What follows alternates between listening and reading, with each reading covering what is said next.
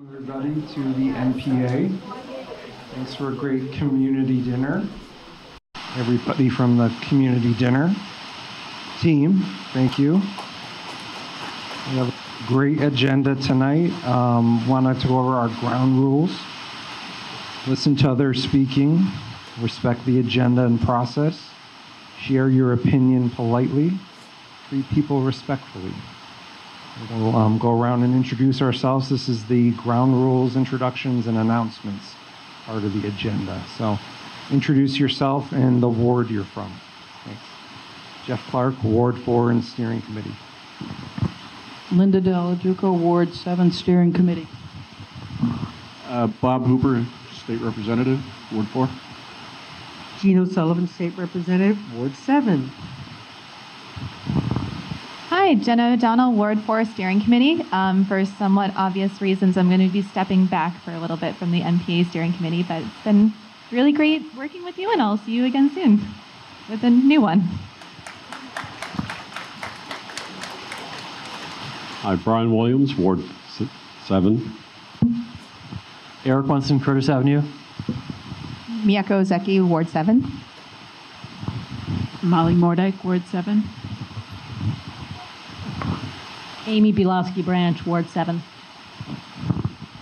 Linda Mordyke, Ward 7. Hans Hakel, Ward 4. Kathy Hakel, Ward 4. David Driscoll, Ward 4 Steering Committee. Al Bellucci, Ward 7. Monica Ivanchich, Ward 7, School Commissioner. Martine Gulick, Ward 4, School Commissioner. Michelle Clark, Ward 4.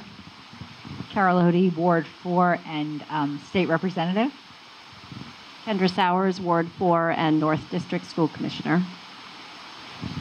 Karina Driscoll, Ward 4. Travis Bragg, Ward 7. Keenan Christensen, Ward 7. Cheryl O'Donnell, Ward 4. Jeff O'Donnell, Ward 4. Stephen Hamlin, Ward 7. Carmen George, Ward 7. Maricela Constantino, Ward 7. Matt Hurlbert, Ward 7. Ali Jang, Alderman, Ward 7. Jackie Schultz, Ward 4. Nancy Ellis, Ward 4. Russell Ellis, Ward 4. Sal Millichamp, Ward 4. Lee Carver, Ward 4. Tony Reddington, Pine Street Coalition, member of the Ward 2-3 Steering Committee from Ward 2. Great. Did we get everybody? For announcements, I wanted to let everybody know that on the agenda, you can get to the agenda on the CEDO website from Burlington's city website, and the agendas are located there. If you'd like us to consider something to present for the next NPA, there's a link on that as well. Request to present at the NPA. There's a link right on the agenda website.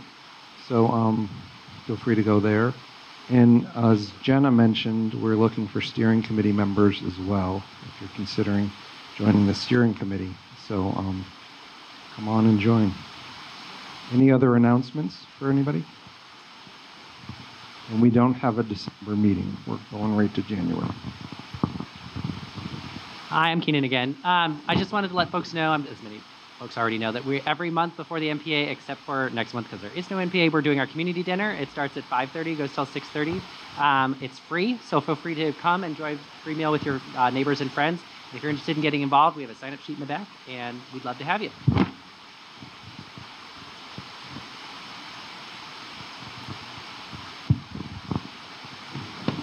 I did want to remind folks that tomorrow night is our new North End book group. We're meeting at Simple Roots from 6 to 8, and this month we read The Power.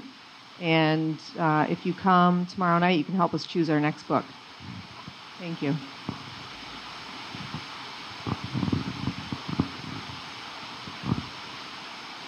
No other announcements. We'll go right into elected officials. If y'all want to come up to the table.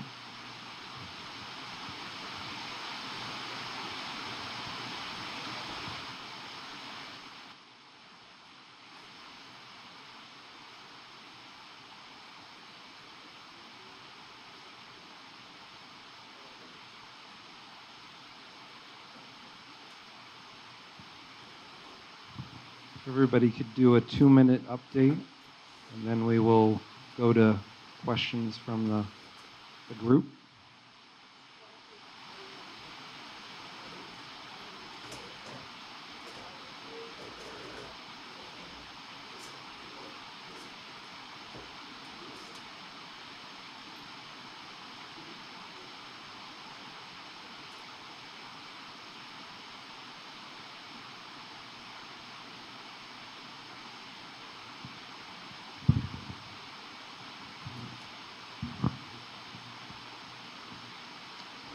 Thank you very much. And I think I will start by saying thank you to the people of both Ward 7 and Ward 4 for bringing us together around to break bread, like they say. I think this is exactly to say that the new North End is changing. This is a great, wonderful example. But I want to thank those people. We have Travis, Carmen, Karina, Abby, so many people. Thank you very much for doing this. This is great. Please give them a round of applause. Yeah. Yeah, so many behind the scene. You know, some people are still cleaning up. Yeah. So yeah, in the city of Burlington, there are so many great things happening. And it's about all ballot items. That's what the council is working on. So we have one that's about the non-citizen voting. There will be one about rank voting. There will be several ones. So the Charter Change Committee is very busy. As you probably know also, the hole underground will no longer be a hole underground anymore, soon. Let's hope so. Because we received a great presentation that actually the size of the building is going down to 10 stories. And the parking, around 300 parking, will still be there. Yes, we also have the new roundabout that will be on Shelburne Road, you know, between Locust Street, around that area. So the council, yes, did, I think, Tony Reddington here is very happy about it. So it costs about $7 million. And what's good about it, it is the state and the federal government that will pay entirely about it. So I think that's a great, great, wonderful thing. It will make Burlington more welcoming, you know, and it will reduce accidents. But the council currently are just considering a couple of options as to how do we mitigate during the construction that will take about 2 years. And there are some businesses there, and we're working with them in making sure that their businesses will keep on running. That's two. Yeah, there are several, but I think this one is very important, and it's about Franklin Square. Many people here don't go there, but as you probably know, it has been forgotten for years, over 10 years, between the city and Burlington Housing Authority. But under the leadership, our leadership, you know, the city took it back up, and now the city is working with Burlington Housing Authority for the city to own now that street. So we're talking about making it better, snow removal, and all of that. So for now, I can stop on that. I'm Carol Odie, and I represent one of the two reps from District 6-1, which is the far new north end. So tonight I thought I'd fill you in about what's happening at UVM.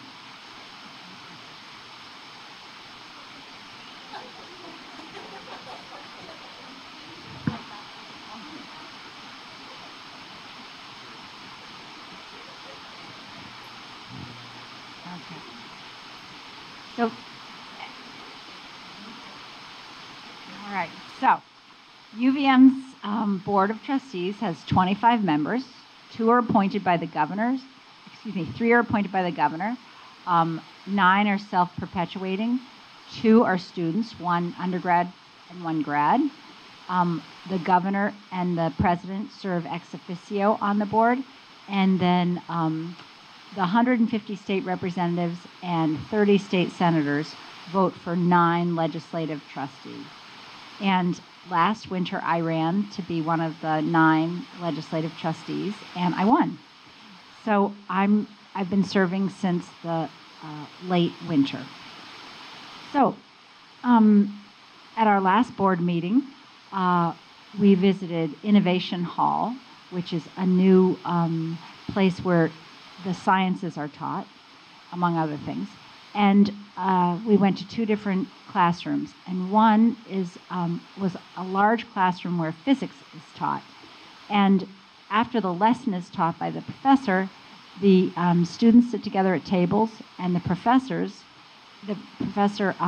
goes around to the students, and when there's a problem that they're having trouble solving, then the professor makes notes on a like an iPad type thing, and then it's projected on screens all around the room so the kids can see what their fellow students are having trouble with, and they can learn better.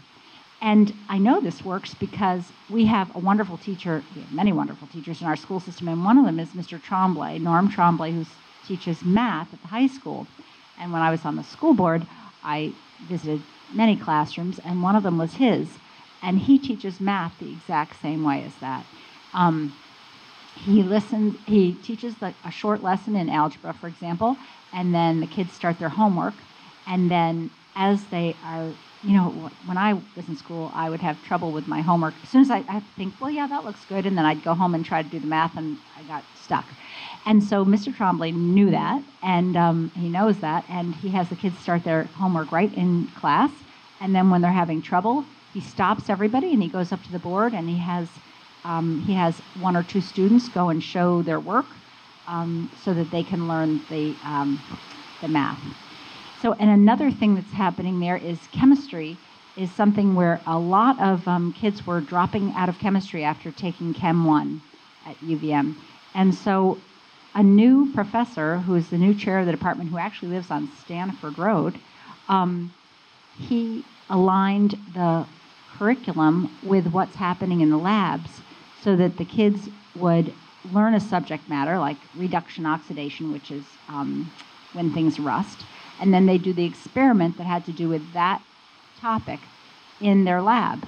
As a result, kids are understanding chemistry better, and instead of only about 200 kids going from Chemistry 1 to Chemistry 2, now 750 kids are going from Chemistry 1 to Chemistry 2. So that's a little of what I've observed, and I look forward to bringing more information from you about UVM. My time's up. Hi, I'm Bob Hooper. I sit in 6-1 with Carol. I am in the middle of sort of writing something up for Front Porch Forum, so I'll just hit the top up, and you can read it there. In the middle of starting to type it, my space bar went, so Best Buy now has my laptop for a couple of weeks. In the 2 minutes, I've been meeting on F-35 concerns. We met with the airport recently. We also met with the National Guard. A lot of information was transferred from the domain of this is what's going on to this is what people think is going on, and this is what we can do, this is what we can't do. Pretty complicated process. That's pretty far down the road, I think, as far as change.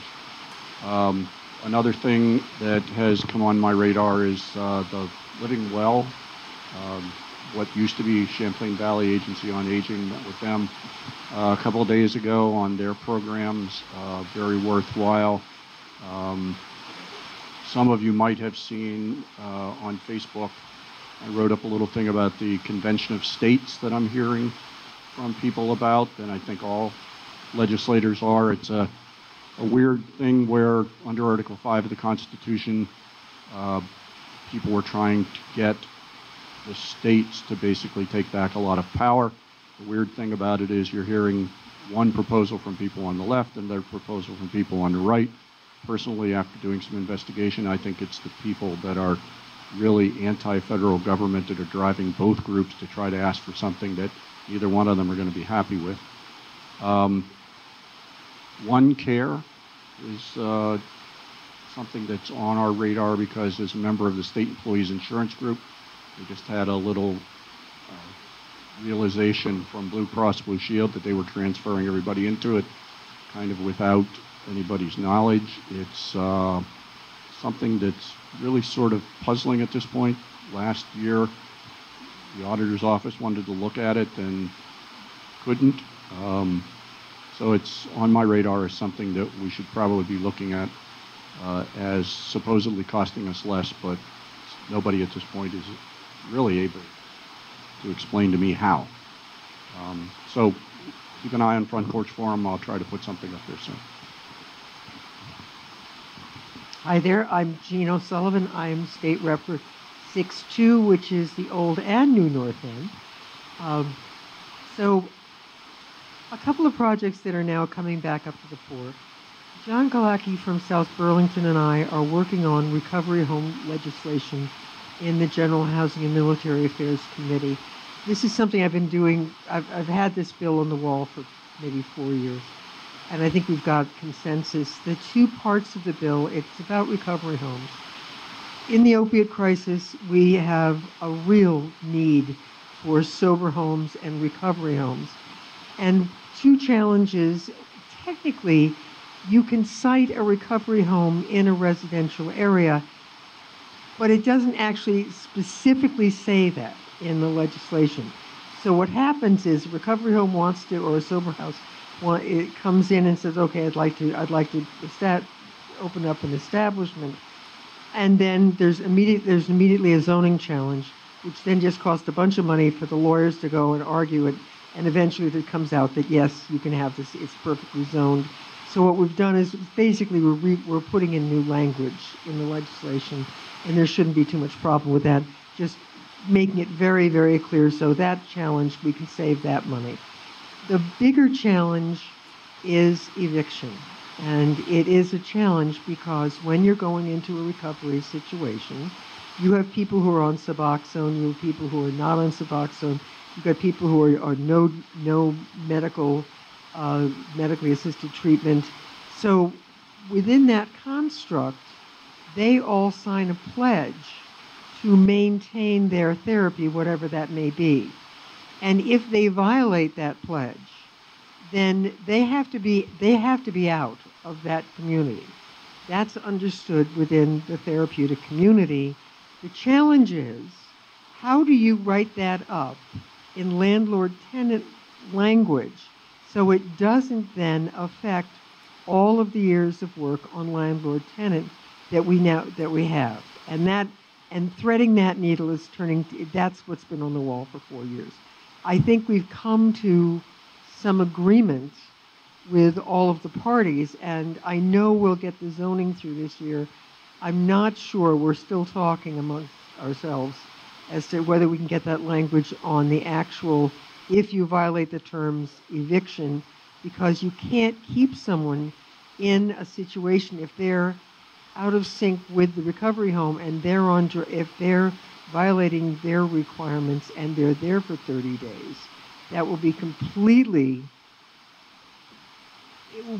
it will not be helpful for the rest of the other tenants. So we're sorting that out. The other thorny thing we're doing in general housing and military affairs is two things. One, I've always worked on the issue about keeping the women in our National Guard safe. And we have a report that comes every year on sexual assault, harassment, and general annoying behavior. It's really not enough. We've always known we needed something more, and this year we got through an agreement, a gender report that really talked about the difference in gender. Yes, it's binary, male-female at this point, but it clearly points out why women in the National Guard last about one rotation, and then they get out of the Guard because it's not conducive for them to have the military career they want. that gender report really shows it. So the first thing we've got is the gender report was a negotiation from last year. This year we're going to make it it'll be mandatory within the report.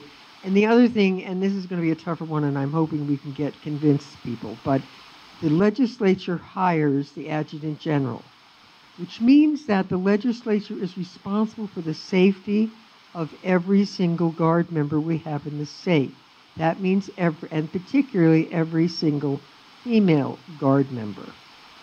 And I might remind you that last year, when we had an expose in Vermont Digger, we found out that the environment was so bloody bad that even the beloved chaplain was a predator. So let's be clear, the women who are volunteering for the Guard need better safety, and we need to get it for them. So what we're going to do is there's a position we want to put in the Adjutant General's office, but it would be paid for by the state, dealing with gender and diversity. Thank you. Monica Ivancic, Ward 7. And I wanted to let you know that, and most of you already know, that on Wednesday, November 6th, we got notice from our superintendent, Yao Bang, that as of end of this fiscal year, he will be stepping down as our superintendent. His original contract went for another year, but we got this notice, and I'd like to share with you a statement that the board had prepared. The Burlington Board of School Commissioners thanks Superintendent Obang for his many accomplishments in serving the Burlington community during his 5-year tenure. Under his leadership, the district's finances are stronger than they have been in many years. Our student voice is robust and engaged. Our district's commitment to an equitable and diverse workforce is steadfast. A 21st century 10-year capital improvement plan was created and initiated, and the re-envisioning of our high school and tech center is moving forward. The Burlington School District is poised for future success thanks in part to his leadership. The board respects Superintendent Obang's desire for new challenges and looks forward to his continued executive leadership for the remainder of the school year. The Burlington School Board is prepared to immediately engage in a thorough nationwide search for our next superintendent and is committed to ensuring a smooth transition for our district. And I'll likely, my co-commissioners here, they are the chairs of the superintendent search committee. They will share more with you about that search. Carol brought up a math teacher at the high school. I wanted to mention a different math teacher at the high school, Mr. Amoa, who is African, and he uses song to teach kids math.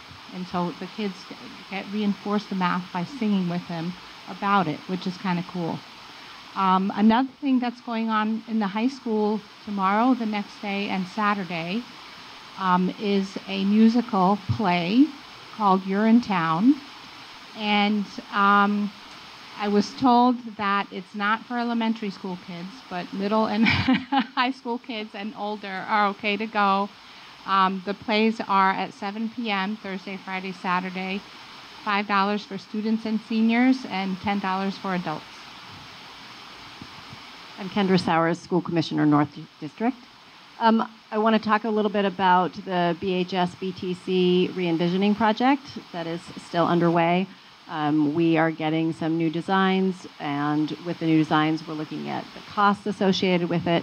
I wanted to invite you all. There's a meeting tomorrow night at 5:30 in the BHS Cafe, where you can actually see all the schematics. You can meet with the project manager. They're going to give you a lot of details. You can ask any questions. So it's a really great way of finding information out about the project. This happens every month. And you can always find information about that meeting on our BHS or BSDBT website. Third Thursday of the month. Yep. I'm not sure about December though, so just check when that is. I also want to talk about its budget season, and so we are meeting with a lot of stakeholders.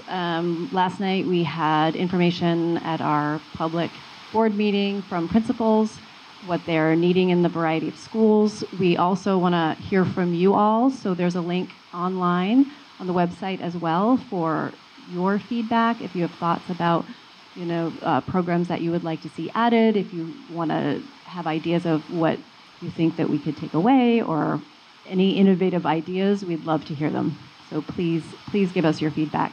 And also on that website, just go to the website. There's this new video that was shown last night at the board meeting, which is really cool. It's a wonderful overview of our schools. It really shows the diversity. It shows a lot of the teachers that have been discussed tonight. It shows some of the innovative programming, like the City and Lake semester that we're now offering.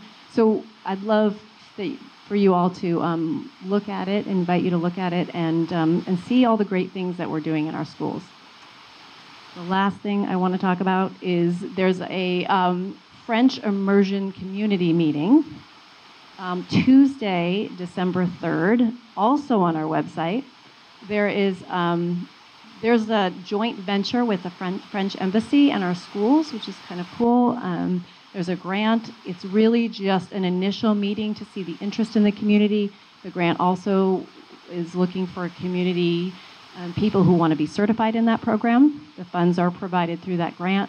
So if you would like to just hear more about it or are interested in the program, please come. It's at Hunt. It's at 6 p.m. again on December 3rd. Thank you. Hi, Martine Gulick, Ward 4 School Commissioner. I'm going to bookend our discussion. Ali thanked the dinner committee, and I want to thank the steering committee for all you do for the NPA. You guys work hard and do a great job. Thank you.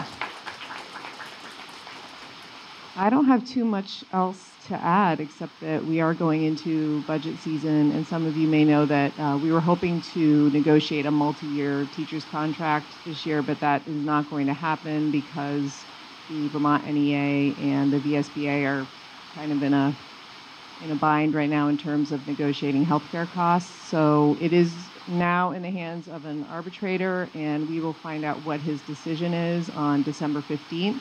And at that point, we will be able to hopefully work on a multi-year contract. But it remains to be seen. We're kind of waiting on what comes of that meeting and his decision. So I think that's it. Thank you so much for listening to us. And I guess, are we taking questions?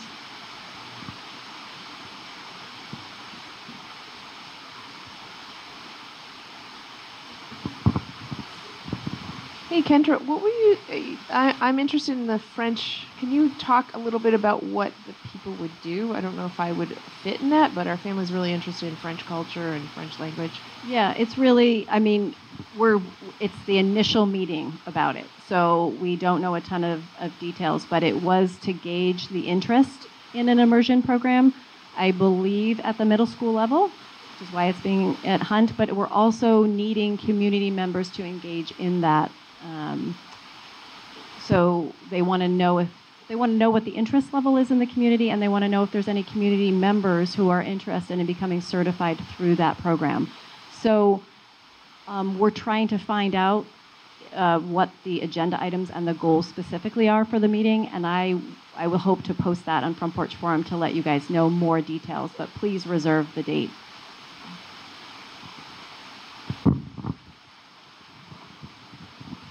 For the school commissioners, what you read tonight, is that part of a settlement with the superintendent?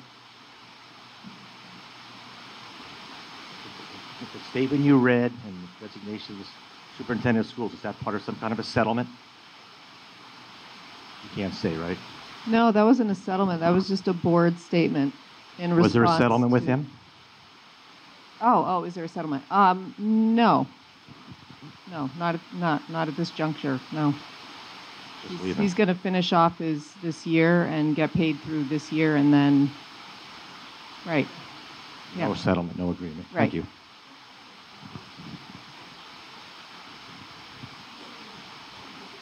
Sorry, that was a media statement that was given after the resignation from the board.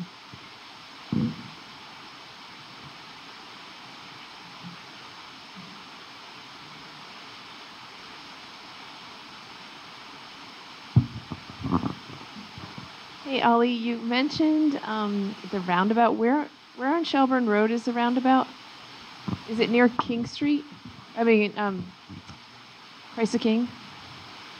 Yes. Because you know that I'm Yes. curious why that project got picked. If you could talk a little bit about it, because there's the accident rate there is really almost non-existent, even though it's it's poorly designed. So I'm just curious how it got the federal funding. I mean, I think it's through the Vermont VTrans, Vermont Transportation, and the city basically has not a lot to do about it. And I think it is those type of things that they would want to see improved, you know. And I think the benefits are more for the city of Burlington. And most of the time, many of these projects are paid by the city. And I think for this specific one, it is really to prevent from fatalities to happen, because it could happen anytime. It's also designed in a way that the underground of that roundabout, the current roundabout, is so messy. It's old, and I think we have a chance right here to get a new one, an upgraded one. Maybe Tony can speak more about it later. Would you do a presentation? Yes. So you stay tuned. Tony will talk about it in detail today, right? Perfect. Any other questions for the elected officials? I think we need questions. Otherwise, we'll just talk.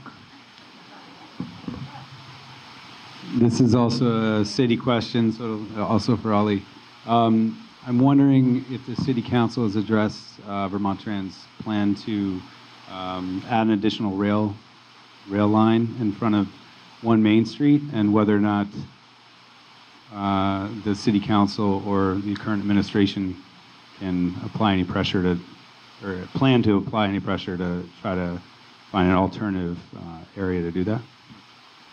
Thank you for that question. And I think it's one of the biggest issues the city is currently dealing with. Personally, the city and VTrans, we are working in making sure if there are other alternatives. Instead of our waterfront, how about Essex, or how about St. Albert? And also, we are working in making sure that the VTrans, even if they have 2 tracks, they won't be able to build trains on our waterfront for environmental issues, for quality of life issues, for access issues, for our bike lane, for many, many, many things. And I think what is good about this, in my own perspective, this is only me. We brag about climate change. We brag about being a progressive city. We brag about all of this. But personally, I do think this would be great for the city. Think about it. How many of us go to New York through another areas, through New York? You know, taking the train in, how do you call it? The capital of New York. It's not New York City. Albany. All the way, driving your car all the way. But yeah, 3 hours. That's one. Think about also the economic gain that the city of Burlington could have if we have a stop there. Think about how easy it will be for the economy, for tourists to come here, for tourists to stop, for tourists to visit. But I think there are good sizes about it. But the downside is just the quality of life issue that this might have on residents, small portion of residents. It will be. And the second thing, it also our bike lane will be removed, even though the bike lane is on the federal, in the federal lane. So we did work with them to have it, to have access to it. But I personally do think if I was the mayor, I will push to have it. This is personally just me. While we work on making sure that it won't affect people that much. To me, economically, it's good. Environmentally, it's perfect. That's just me.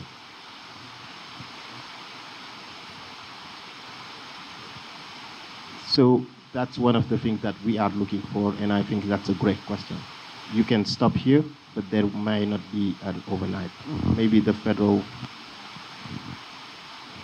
Interestingly, I was at the Ward 2, because I represent Ward 2 and 3 also, and at the Ward 2 and 3 NPA the other evening, Kurt was there, who's chair of transportation, and he said that as far as the overnight is concerned, the absolute goal is to get up to St. Albans. So the state plan is to fix that rail up to St. Albans, and that's where the overnight's going to be. And the other issue that he did highlight is the reason why they need that extra rail is because Vermont Rail says they won't move their operations or make accommodations. So there's some pushback that could be occurring on that one too. But the overnight, in the long run, within 12 months, not 5 years down the road. But my understanding was within 12 months they would actually be overnighting in St. Albans.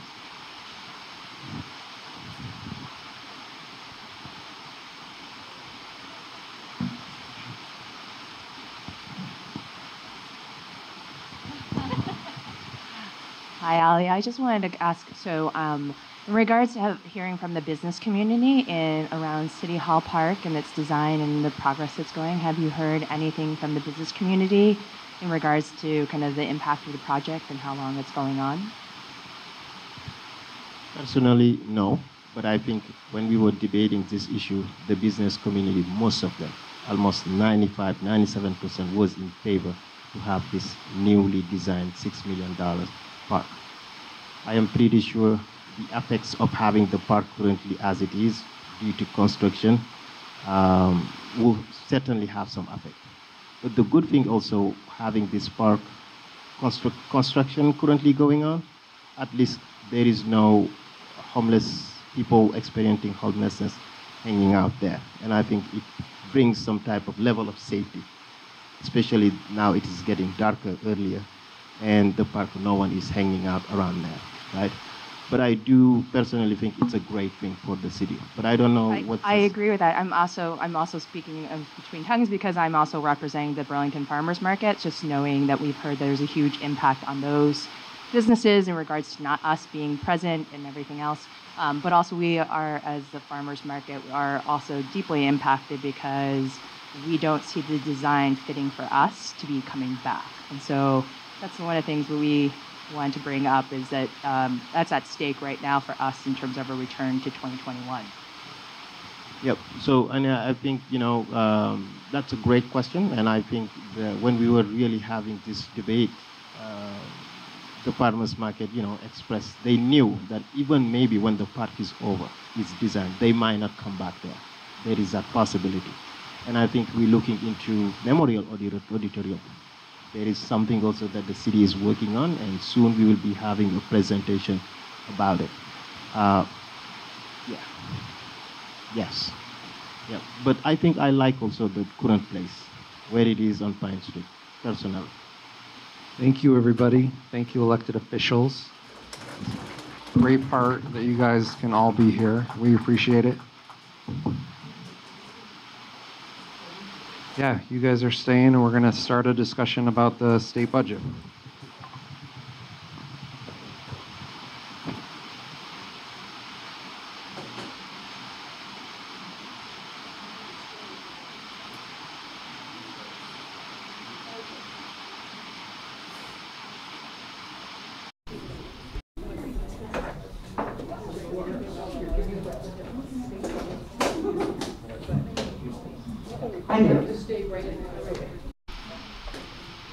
So we got visual aids because numbers are boring, but I think fascinating in my own little way. So what we're going to do is we have two charts, and our job is in 20 minutes or less is to basically explain the state budget. So what we've done is Bob is going to talk about dollars in, I'm going to talk about dollars out, and this first pie chart are where our $6.1 billion comes from. So this is a complicated thing, and 15 minutes is like a breath. Process-wise, this is where the money sort of goes. How it gets to this point, legislative process-wise, is a lot of people think governor puts a budget together, but the governor puts a budget proposal together, and it comes to the committees in the House and the Senate to fund it, reallocate it, decide where your money is going to be spent. Tremendous amount of pressure on those things. One thing I'd like to say at the beginning is there are a couple of committees in the House. One's the Ways and Means. They decide where the money is going to come from.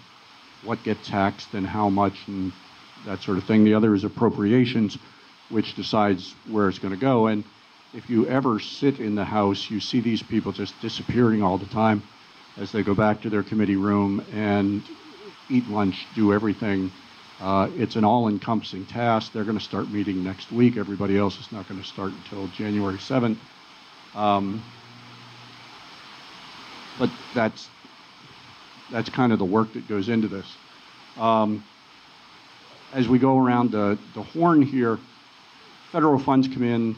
A lot of that is match money, match to a lot of the general fund stuff, which is a lot of the state taxes that you pay, sales tax, real property tax, education-directed funding over here.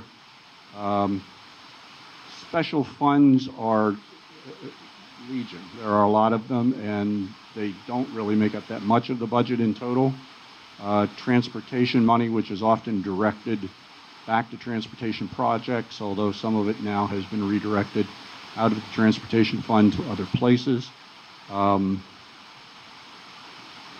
That's sort of how the pie is initially set up. I contacted the chair of the Appropriations Committee and asked her what kind of pressures are going to be on the budget this year, and she sent me 2 pages of these are things that are going to be considered just because of stuff that we're thinking about. Minimum wage. It's like, okay, everybody's minimum wage should go up to $15. You probably heard last year that the rollout of that is it's going to severely impact Medicaid funding because a lot of the projects that we fund are based upon how much people are paid when they are providing the services that we're offering. So there's so many dominoes that fall when we make one choice over here that rolls on to something else that, although Jean loves the numbers, I think she'll even have a challenge of getting it all together in 10 minutes. That's true.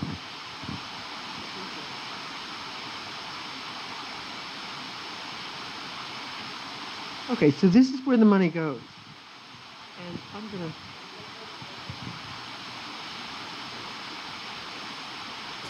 Let me sit down and I'm going to cheat. So the point I want to make here is this is our $6.1 billion budget. And going through, you're looking at natural resources and transportation, Debt and Pay Act, the labor costs.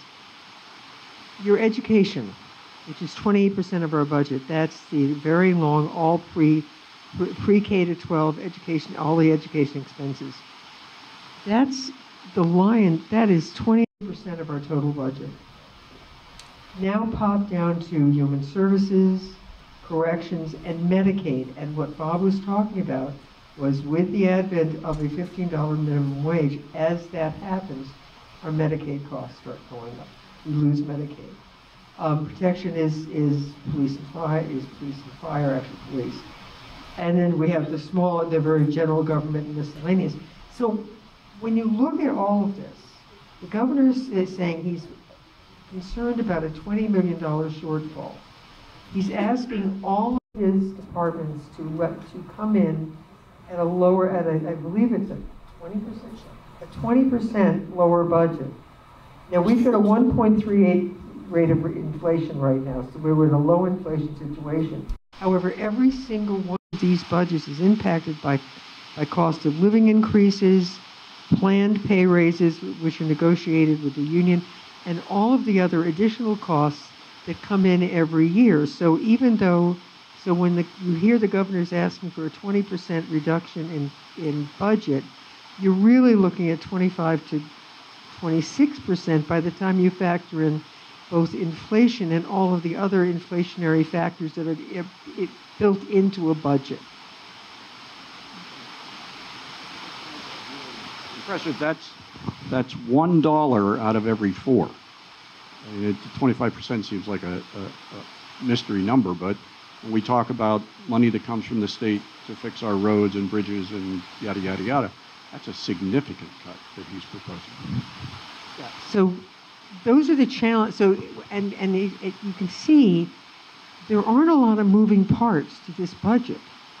There really aren't. And when you really, when you start digging into Medicaid or start digging into education, we're not talking about a budget with vast amounts of fat in it.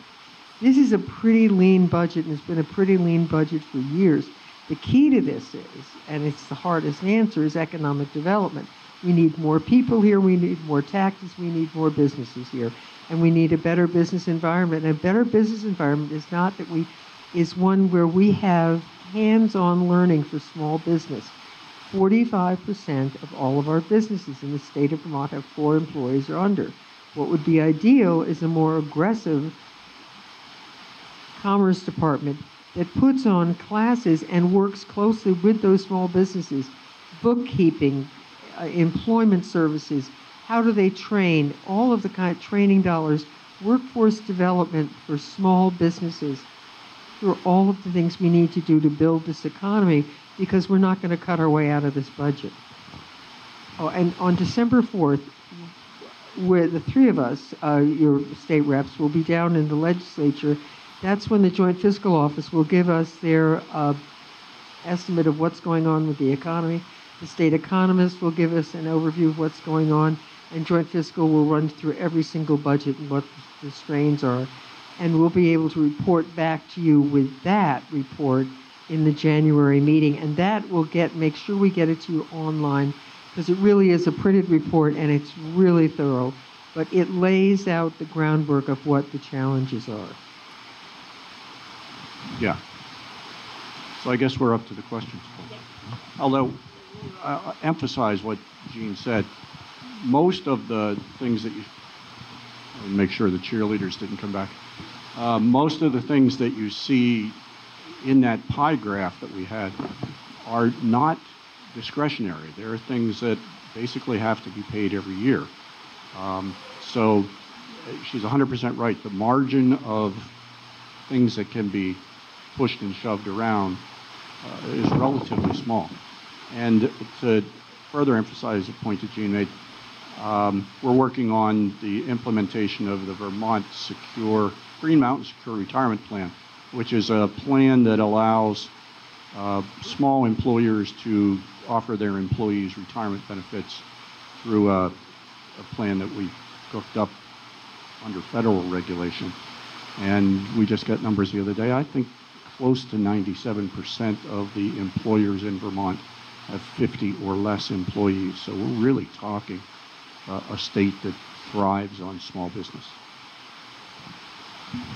Only 11% of the population, the working population of Vermont, has what we would consider adequate retirement planning. 11%. So that's Medicare, that's Medicaid, that's all of all of the costs of helping people in their old age on a fixed income with not enough money. So all of these things are important, and they're just challenging. And the other thing we would talk about earlier, too, is the changes, the federal changes. I won't go into it, but there's a threat of, pardon me, hold on one second. Could you come up one more second? Just explain briefly. I mean, this is just scary.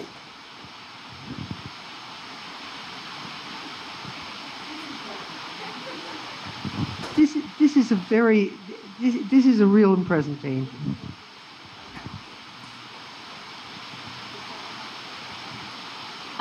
So in addition to being on the steering committee, my day job is at Hunger Free Vermont, and Representative O'Sullivan and I, before this, were talking about some of the various threats that are coming from the Trump administration. Obviously, at Hunger Free Vermont, we're very concerned about the threats to 3 Squares Vermont, which is our state's SNAP or food stamps program. There have been 3 threats at the federal level in the last 12 months. And what's interesting is a lot of these threats were actually tried to be put through the Farm Bill. Congress rejected them, and now they're trying a different way, to try to change the rules. Representative Hooper was just saying, I'm trying to change his policy. 2 of these threats have been to eligibility for 3 Squares Vermont. The one that is we're really concerned about, the try not to jump too far into the wonkiness of this, but it would affect 26,000, or, well, about 68% of all households that are in 3 Squares, Vermont right now would see their benefits cut. And it's tied to, the state does a really good job of making sure that Vermonters can meet their high heating costs, as we all experienced this week, in addition to making sure that you can actually afford food. And so it's a really cruel timing for the rollout as well, in my opinion. What makes this even more cruel, in addition to the 68% of households that would be affected by a cut, 80% of households that have an older Vermonter or a person with a disability would see a cut. And what Representative O'Sullivan was talking about, this would result in $26 million in federal funds being removed from the Vermont economy. That's not counting the multiplier effect of people going out and spending money at their local retailers. It's 26 million right there. So this is a huge potential threat to the funding for the state as well. And I'm hoping I'm summarized what you wanted. Perfect, because what's going to happen with that is we're not going to, thank you. We should, but honestly, that means we're going to have, the state of Vermont is not going to let our people starve. We'll end up making that money up in the budget. That's really frightening.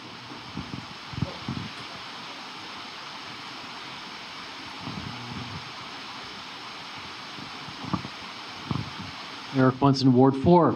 I'd like some clarification on your statements with regards to the proposed $15 minimum wage. From what you were saying, it sounded like you were saying the $15 an hour minimum wage was too expensive for the state, and I'd like some clarification on that. Or maybe I've just misunderstood you. No, I don't think that, I mean, drive 2 miles from here up to McDonald's and you're finding, you know, right out of high school, they're offering 13, or I think even 14 at one point, dollars for people to come in and, I won't say what. But there is a rollout because when we pay, take your Howard Mental Health Services through Medicaid to provide service to an affected population, if we raise the minimum wage that they're going to be paying, the state needs to be aware that there's going to be a pass-through of that wage back to the grant that we're paying them. So the point is that when you make a change to something here, there's a domino over here that's going to fall that you also have to take into consideration. So, you know, raising a wage $1, you look out in the community and say, well, that's not going to affect the state, that's going to affect private employers. It's not, because we also are an employer through other parties. So there's costs that are a little bit masked. At the same time, which is all true, that has the effect both on employers and state funding, that also means that any dollar that's paid to a worker, the people who are working on minimum wage are not saving this money. It's going right back into the economy. And so it's never a simple yes or no, but if you look at the macro of it, it makes sense to raise our minimum wage so that we can have a survivable economy. Yeah, I've said for a while, I think the minimum wage argument is an economic stimulus package, particularly for small businesses, because, you know, if you're walking into the shortstop down here, somebody's going to buy this, that, and the other thing because they all of a sudden have money in their pocket, and that gets rolled around in the economy 2 or 3 times. It's a good thing.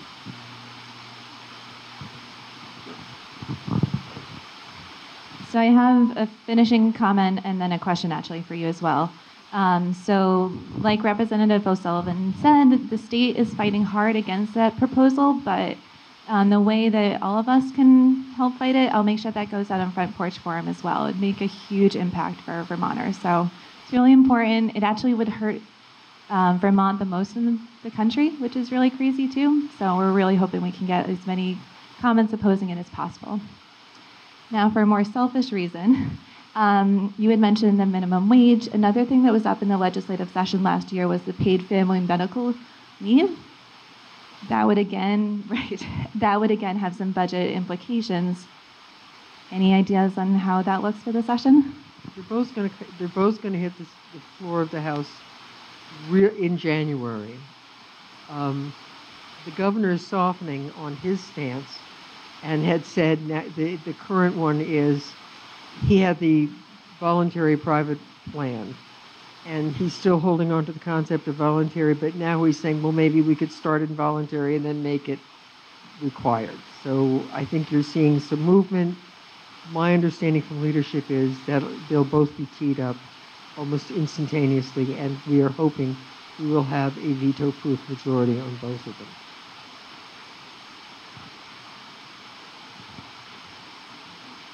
Thanks very much.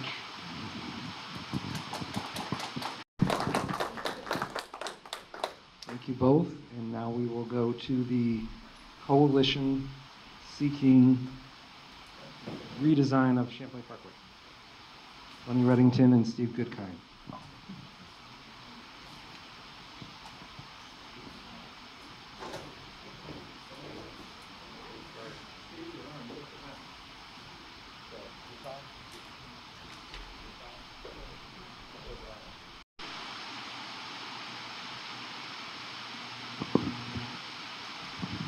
Anyway, for those that are still awake out there, this won't be a presentation of just the design of the Southern Connector. We've got something much more important to talk about that's happened in the last, happened a month ago, but it's just been announced recently. As all of us know, the Southern Connector project's been around for a long time. And you've heard recently it's going out to bid, going to be built real soon. It's all going well. Tony and I are part of a group called the Pine Street Coalition, and we've been challenging, not that there shouldn't be a project, but this particular project is not the project the city should be building. In fact, when I was Public Works Director, the city fought for 3 years against this specific project. The biggest problem being it takes care of traffic down in the Home, Flint Avenue area, but then it takes it all up through Pine Street, Maple Street, King Street neighborhood. It's always been a no-no for the project. The federal government forced this upon us. That's the route. We, at the last, really as a last-minute thing, challenged the final decision to put the project out to bid. We filed papers in federal court. We listed about 5 different reasons why the project had problems.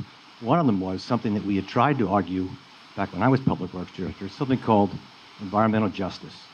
What environmental justice says is you don't build a project that disproportionately impacts low-income and minority neighborhoods.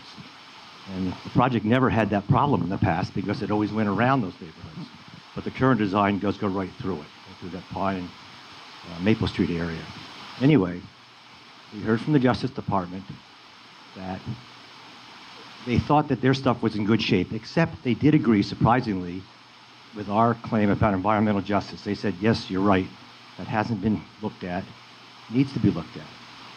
So they asked us to put our suit aside and let them go back and see what they can come up with and see what kind of environmental justice issues there might be. They asked for 90 days. 90 days went by. Their attorney for Department of Justice, called our attorney and said, we need more time. We're going to file papers asking for more time. We're all for that. The longer it takes to build the wrong thing, the better. So they said, we asked for more time, we'll send you the paperwork. We sent over the paperwork. Our attorney faxed it or emailed it to me and Tony. Didn't read it. She was doing something else. She thought she knew what it said. So I said, okay, I'll read it. On page 4 was what I think the most astounding statement and maybe the most important thing that's happened in the Southern Connector in 10 years. What it said was, on October 11th, 2019, the Federal Highway Administration and the Vermont Department of Transportation, or VTrans, filed a notice in the Federal Register that the record of decision, this is a document that certifies this project and authorizes it to be built. The record of decision from 2010 has been rescinded. That means this project has nothing now.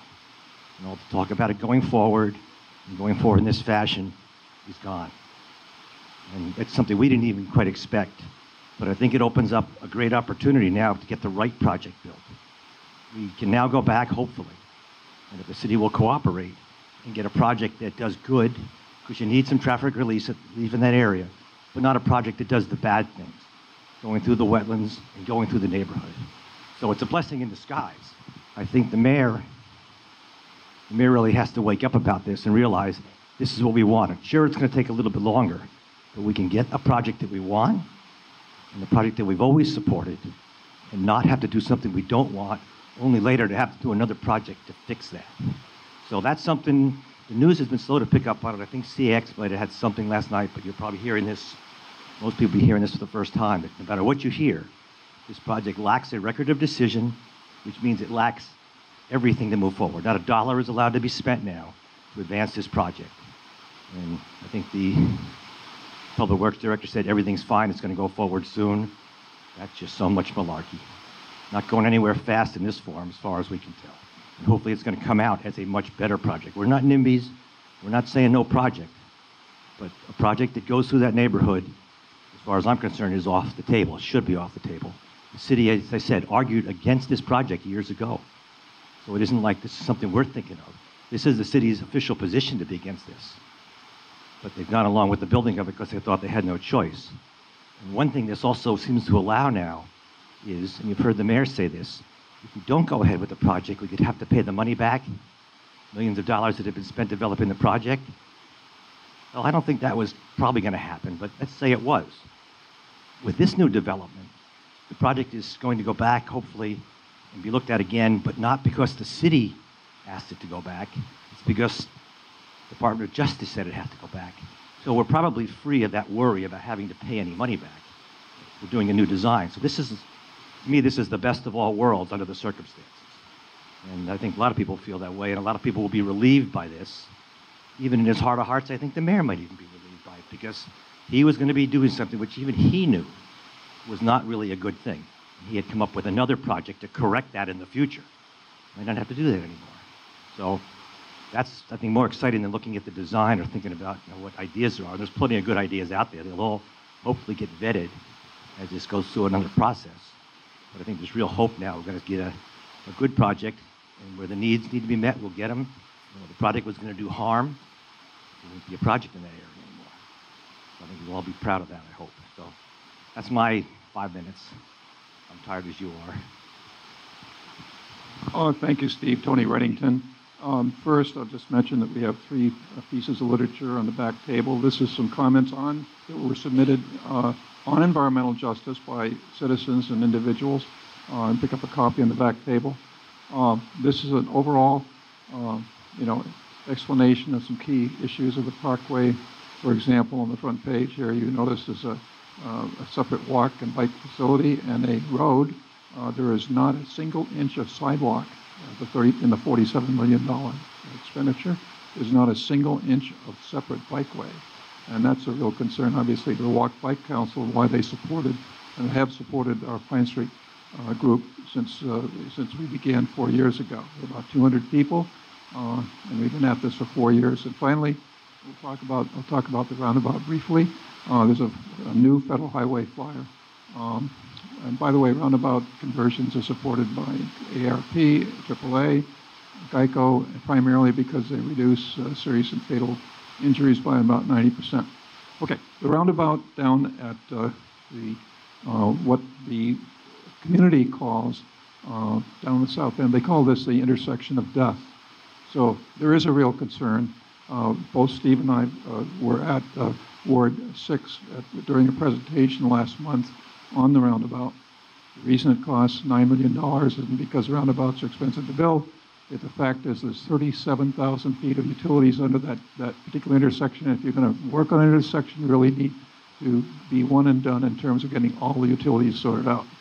So the key reason the particular project is a safety project under federal highway legislation, and it was our Senator Jeffords who put the word roundabout for the first time in federal statute. It's on a list of safety projects that can be funded at 100%. So it's very ironic that the first roundabout that's being constructed in Vermont is using those Jeffords monies, that Jeffords provision that was put in statute in 2005, and actually Governor Scott was part of the had some input with the senator at that time.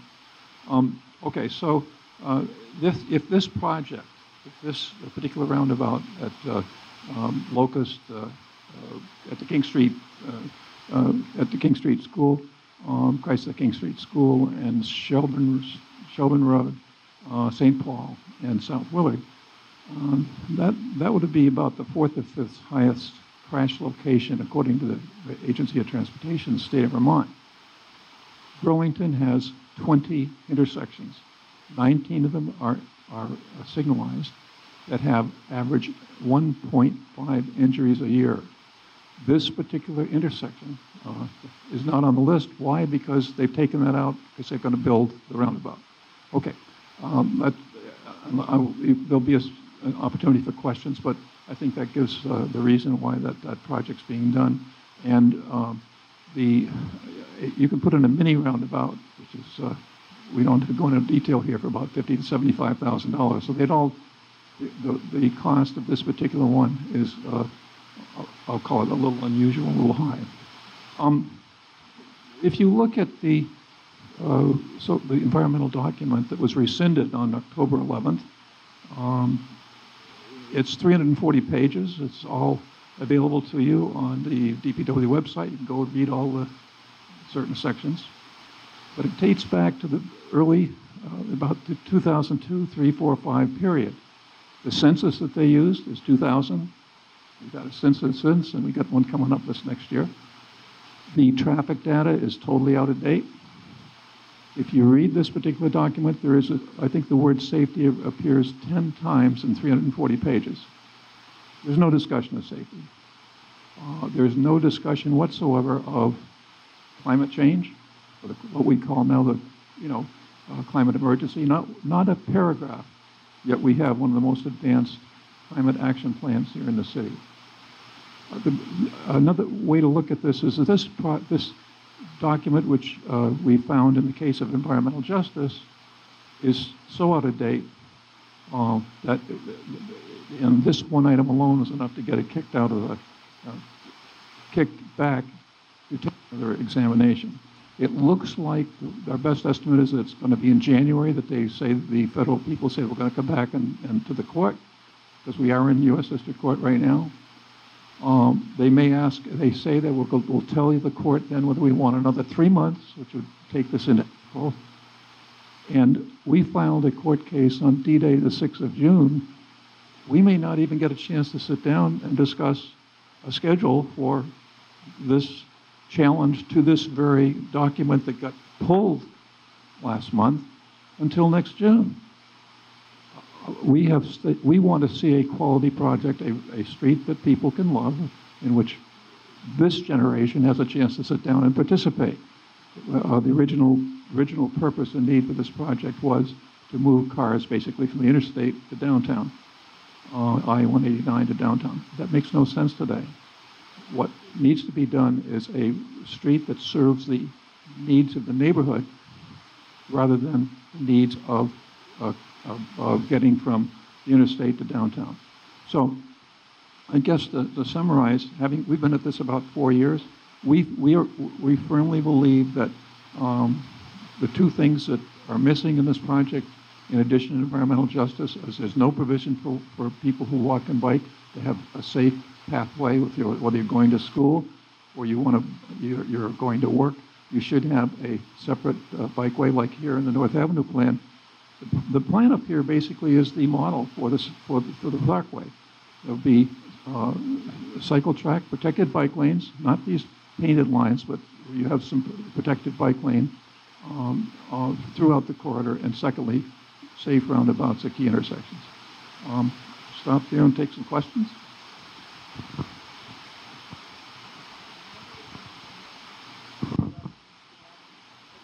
Would you mention on North and South Winooski Avenue slightly? I don't think people are aware that live out here the impact that may have on them if they want to go downtown. I've been following this fairly closely because I live on North Winooski Avenue. Basically, the proposal is to have some type of protected bike lanes from top to bottom, and there's an effort on the part of the city to take parking away from entirely one side from Riverside at, where the health center is, all the way down to Howard Street at the bottom. That's already run into really huge opposition at the hearing that was held, a meeting that was held last week. I do not know how this is going to work out. I'm primarily concerned about that there should be some kind of bike facilities that benefit and help businesses. That may be on the sidewalk level rather than the street level. And secondly, that the intersections, I almost got killed at Pearl and North Winooski.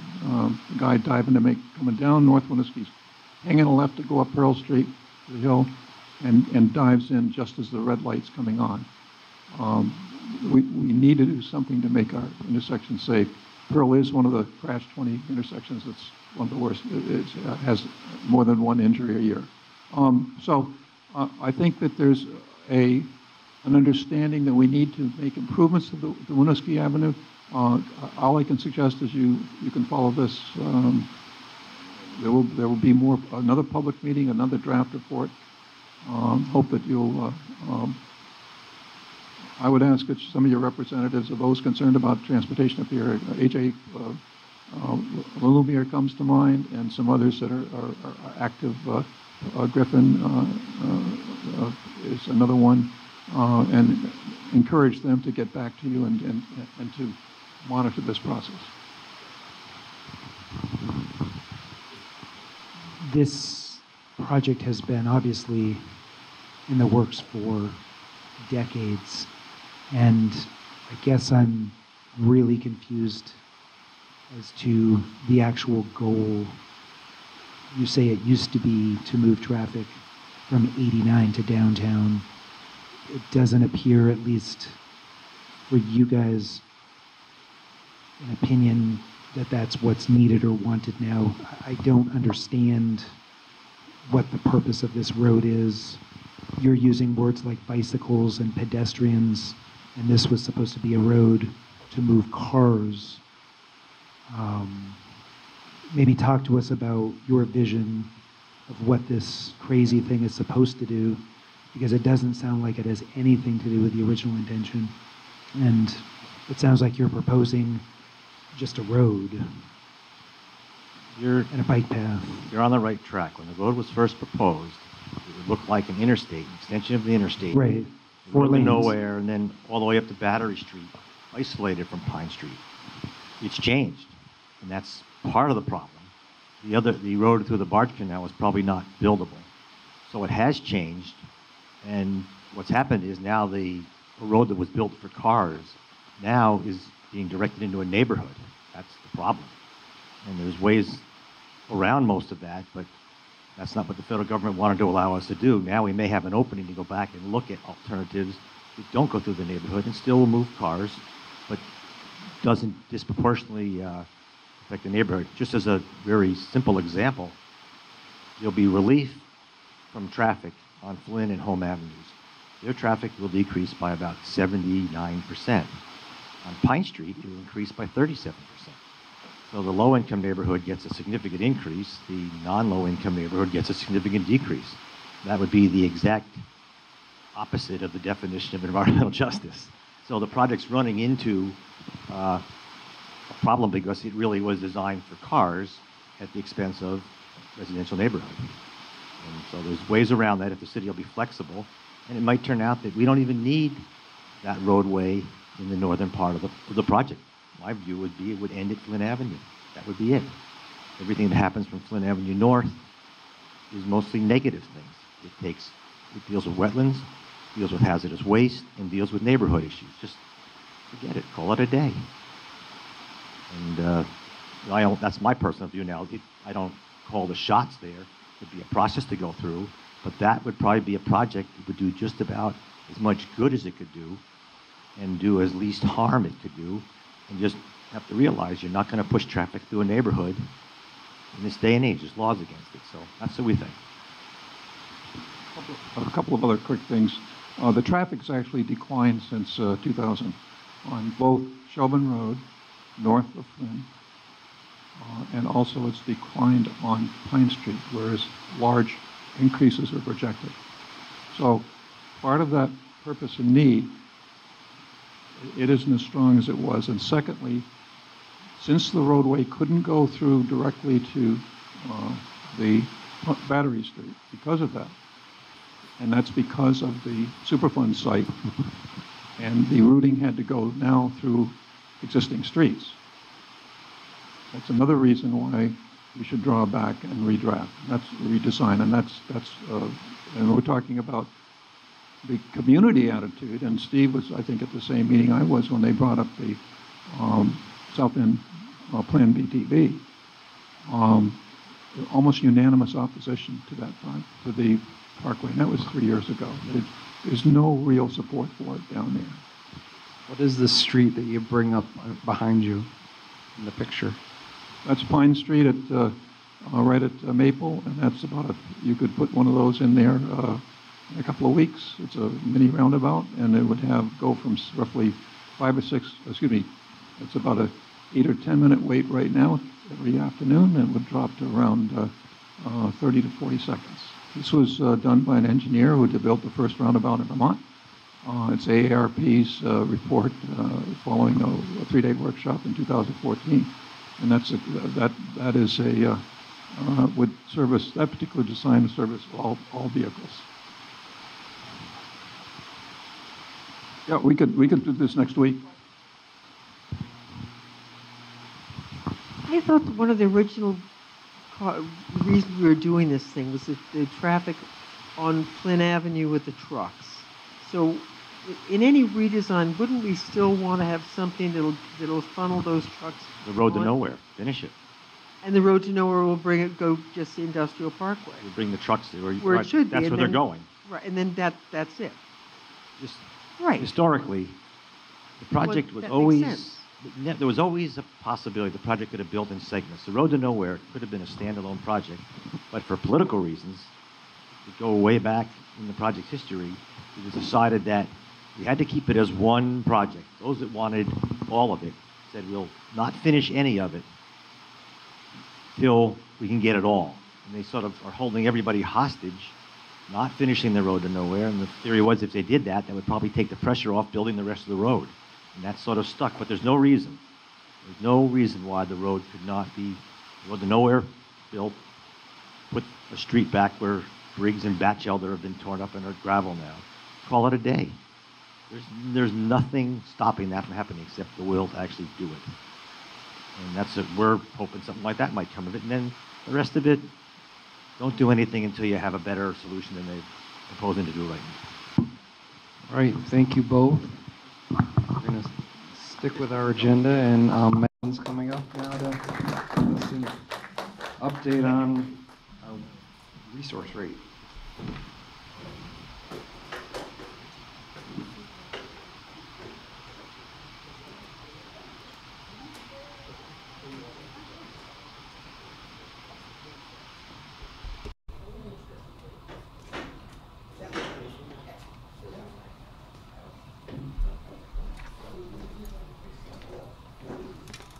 So you work with Eric? What all the people who left don't know is you're all getting discounts on your water bill. I wish I could hand out little vouchers. Why is it more quietly? Maybe. A lot of city microphones you have to be right on top of. So my name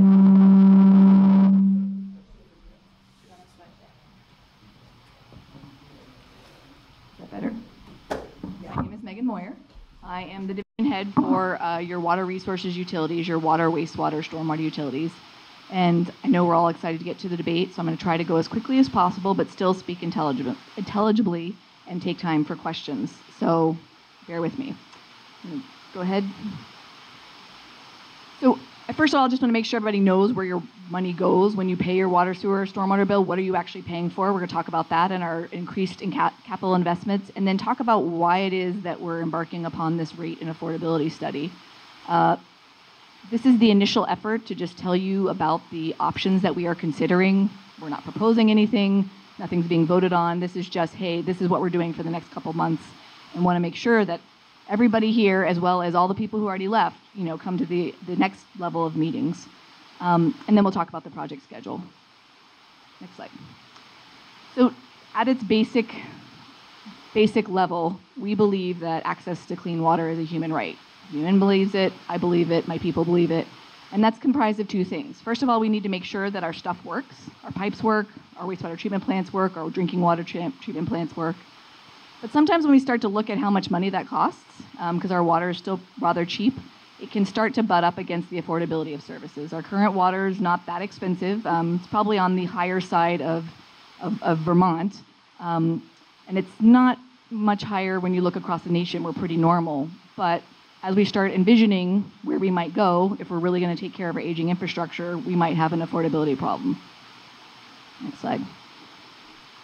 Not everybody knows this, but water resources like BED, Burlington Electric, is an enterprise fund. It's entirely a separate fund. We don't receive any taxpayer dollars, and in fact, some of our money goes towards funding other parts of the general fund. We do receive some services from them. Every dollar you pay on the water side has to stay in the water bucket, wastewater, so on and so forth. We provide the 3 services to all of Burlington residents, and we do sell a small amount of wholesale water to Colchester. And that's a leftover from, I think, in the 70s and 80s when we actually provided water to South Burlington, Winooski, and other parts of Colchester, which now are served by by the Champlain Water District. Next slide. So the Water Enterprise Fund, obviously it provides drinking water. We have our own drinking water treatment plant. It's in between the Moran plant and the Coast Guard. We withdraw from Lake Champlain, which is a very clean drinking water source. And we treat and pump that up to the rest of the city. Comparatively speaking, sorry, I saw somebody shake their head. Comparatively speaking to the other source waters that the rest of the nation has to withdraw from, we are in a very good position. It doesn't mean we don't have problems. The other piece that water provides, which people don't always think about, is fire protection. So we have enough pumping capacity and we have sufficient pipe capacity that we can make sure that the hydrants and the sprinkler systems in large buildings have enough fire flow that if a really huge fire broke out, the fire department would be able to put enough water on the fire, which results in improved insurance ratings. Next slide. And I do have copies of the presentation because I know we're going fast. There's a lot of asset stuff on there that some of you may be interested in. On the wastewater side, we've often talked about it as wastewater, sewage, icky. What it is and what we do is really water recovery, right? You're taking clean drinking water in your toilet, you're putting things in it, and then it's our job to strip the dirty stuff out and try to get it as close back to good clean water before we discharge it back to the lake, which again is our source water. We're a one water organization. It's really cool that I'm able to think about stormwater, wastewater, and drinking water because it's all the same thing getting recycled over and over again. Our wastewater treatment plant also does, because we have a combined sewer system in some parts of the city where there's one pipe for sewer and stormwater. Even though it doesn't always work perfectly, and I will acknowledge that 2018 was not a great year, when it does work, we treat millions and millions and millions of gallons of stormwater that if it was in a separate system, like a lot of the city, it would go straight to the lake with all of its dirty pollutants. Which leads us to, next slide, stormwater, which is the, relatively speaking, the baby of the 3 waters. For a long time, people thought stormwater, it's just rainwater, no big deal, it's clean. But anybody can look at the roadways, whether it's the summer or after the winter, or the spring in particular, the winter, bleh, there's a lot of pollutants on the roads, and that all gets washed off. So even though stormwater at its face is not as dirty on an acute level as wastewater, it does create a load. Over time, it generates a lot of pollutants and gets that to our water bodies, and that's something that we work day in, day out to either prevent those pollutants from getting in, and then on the combined sewer side, we work really hard to just keep the stormwater out of that pipe. Stormwater doesn't want to be in the pipe. It wants to be either in the ground, reconnected back to its hydrologic cycle, or captured in trees and evapotranspirated off. And we're always trying to figure out how to let the water be what the water wants to be, which is those sorts of things. Next slide. So I said a big part of our job is making sure we're taking care of our infrastructure. And you can see for a long time, and probably in front of the graph, FY13, we were spending some amount on capital investment, but not nearly enough. And starting in about FY17, that's when we had this, with the support of Burlington voters, the water bond, and we started to really start fixing our water pipes. And then starting in this year, FY20, with the support of the wastewater, the Clean Water Resiliency Plan bond, we're starting to tackle some of our wastewater aging infrastructure issues, and as well as get started on some combined sewer stuff. Now, we try to keep all these costs down. We apply for every grant we can. We actually have a $1 million grant to tackle combined sewer stormwater. But nonetheless, those costs plus our ever-increasing operation and maintenance costs does mean that we have had modest rate increases for many of the past years, I think, with the exception of 2015. Next slide. So it brings us to, your current bill. Who here knows what they pay for water, sewer, storm? $40, so you're pretty average, but not in that kind of way. About 50, just under $50 a month is your typical single-family residence, which uses about 400 cubic feet, which is about 3,000 gallons. If you look at the EPA website, this is way below what the nation uses, so we're already doing good. We're doing pretty well, or pretty similarly to what the rest of the region, sort of a crunchy, environmentally sensitive New England city does, based on what our consultant has said. But nonetheless, as I said, we did have last year 4.6% rate increase. And when I start looking out at what I'm going to need in the next 5 years, and part of this process is to really do that financial planning, I can't say that we're not going to need these incremental modest rate increases, particularly since there was a 10-year period in the 90s where we had no rate increases, and I'm not even sure how anything got done. But that's a whole other story. Next slide. So the council, Chapin and I had been talking about this, and then the council certainly agreed. Every time I go to them for a rate increase, thank you. Every time I would, go to them with a rate increase, they started to become more concerned about this affordability piece. And so we ended up doing an RFP and hiring one of the top water resources rate consultants in the country to really help us look at this process, to make sure we're doing the financial planning, to make sure we're recovering all of the costs we need to, and that we're doing it in an equitable way. A residential ratepayer may not be the same as a commercial ratepayer, right? That residential person needs that essential access to water, whereas one could say commercial folks, it's kind of part of your business commodity and you might be able to handle that cost in a different way. We also want to make sure that even if we look at our rate structure, and we'll talk specifically about how we may change our rate structure, there's also going to be those folks who are ready and in the future, even with adjustments to our rate, may still be paying a huge portion of their annual income just to get access to this essential amount of water.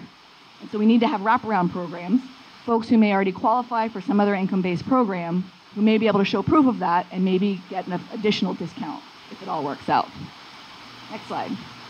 So some of the things that we're looking at on the recovering costs and stabilizing revenue, there's a number of different charges that we don't currently charge for that we're looking at that would primarily impact commercial entities and or new construction. For instance, fire protection charges. Those sprinkler systems that I talked about, it costs us money to have the ability to pump. Right now, people with a sprinkler system, other than I think fire department charges them a fee, they don't get charged anything for that sprinkler system. We're looking at whether or not that's possible. On the residential side, the one thing we may be looking at changing within the rate structure is, I don't know if anybody ever looks closely at their BED bill or a Vermont gas bill. There's that customer charge or the access charge, which has nothing to do with how much you use.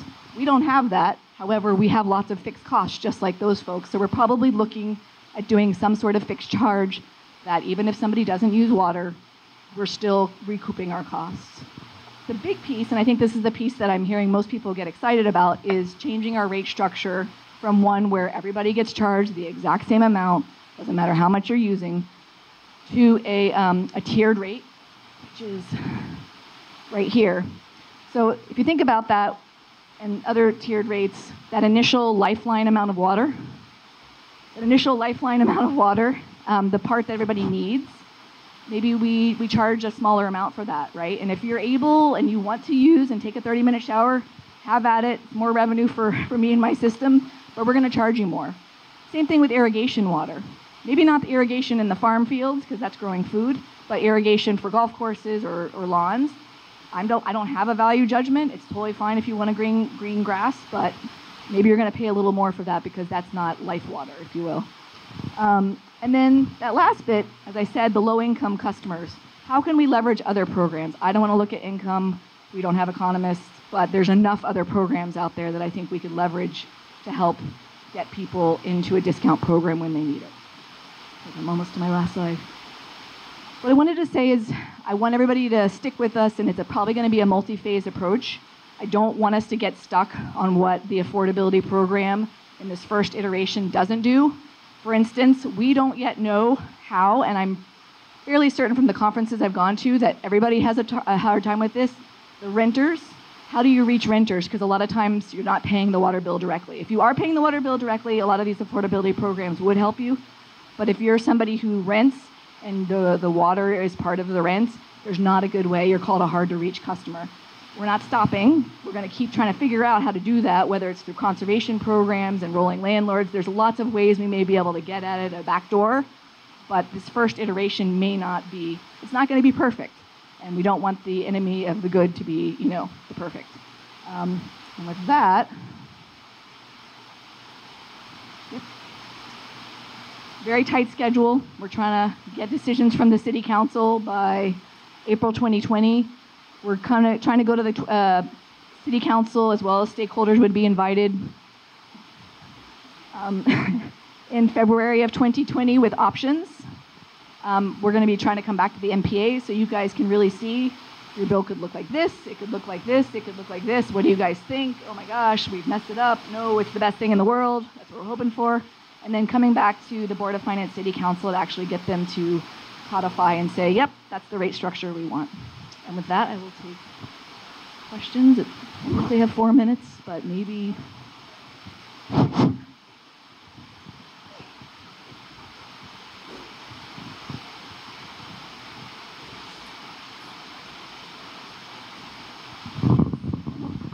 Nobody really wants to hear their opening statements. It's all the same thing. You want to see the battle of the debate later on. Okay, first off, thanks for coming and the breakdown of the process and what you're looking at. It's very informative. The one part that I was hoping to hear a little more about is all this investment, the money. I mean, we saw the graph, the amount that we're planning on spending in 2020 to reinvest and basically fix some of the problems we have with our wastewater plant and other areas. Where's the best place to get that information on the details of, or you could just say, hey, I feel real confident that we're going to be able to address the problems that we've had in the past with what's been put out in the lake through this investment. Because I think that's how we got the vote. I think that's how we got the approval, is that people saw, hey, there's obviously a problem here. Everybody knows we need to invest the money. Yeah, I actually don't know if we have a great place because it's been a bit of a whirlwind. We are underway. With some huge projects, the disinfection system and the computerized control. Those were the chief things that failed in 2018. And so those designs are underway and hopefully going to be implemented next year, ideally before the summer season. The funding source that we're using from the state is not the fastest funding source, lots of hoops to jump through, so it hasn't gone as fast as I would like. On the combined sewer overflow piece, the $1 million grant, there's 6 projects under design right now that will be implemented next year and another 6 the following year. And every year we do combined sewer projects. But you're right, we don't have, and I have it in my head, like a cool map of the city that says, hey, this is where all your money's going. We have I can send you something that starts to approximate it, but that is a good plan that we need to do a better job of selling that. And thanking everybody for the awesome support that we got. I think that was part of the reason it got approved too. And is there a way to have the stormwater go out before the sewerage goes out into the lake? One thing that comes up a lot is sewer separation. So if the problem is having, pardon? And it's not separated. It's not separated in all parts of the city. I have a map back there. A large portion of the middle of the city and the south end is still combined. You guys do have, actually, right over there is your combined sewer overflow at the end of Gosse. So there are small portions of the new north end that are still combined. The new north end did benefit. It benefited from the sewer separation of the 1990s, and that a large portion of the new north end is not combined anymore. However, that stormwater now before it was going through the plant a lot of the time, and now it just goes straight to the lake and the river. And so we're having to go back as part of the Lake Champlain Total Maximum Daily Load Phosphorus Cleanup Plan and actually figure out how to treat the stormwater that we took out of the wastewater. So it's complicated, and mostly we're relying on trying to just slow the stormwater down so that it can get to the plant and can get to that good treatment. It's just when it all happens at once. But even this, the Gosse CSO, it used to go off all the time, thousands of gallons. And in the Halloween storm, it did have a discharge, but it was 4,000 gallons, like minuscule compared to what it used to be because of some projects we did where we took the roof water off of actually Hunt and CP Smith. We did disconnect roof water because roof water is clean. So we do use sewer separation in places where it makes sense, but not generally when it's receiving road gunky runoff, in my opinion. And I can stay. I have to pack up, so I can also answer people's questions one-on-one. Very much changing topics, but I'm really excited by the affordability programs. Is there anywhere else in the country that does this, or is Burlington leading the way yet again? No, we're probably not leading the way. I think we're leading the way for Vermont, as far as I can tell. But Philly actually has the most comprehensive, progressive affordability program, which we would never be able to administer. Where they lock in your billing rate as a percentage of your income, if you're income burdened. It's coming up more and more because all water utilities are in this like, oh crap, we have all this infrastructure and now we have to replace it. So I think we'll see it more and more, and I think we may even see it in Vermont more as people start to realize that their stuff is getting older and older and starting to break like it does here. Yeah. Woo-hoo. Yeah. And I do, like I said, if anybody wants copies of the presentation, I've got it there. It's also online. Thank you very much. Yeah, and if you can help put the chairs on the racks, we'd appreciate it. Thanks for coming, everybody.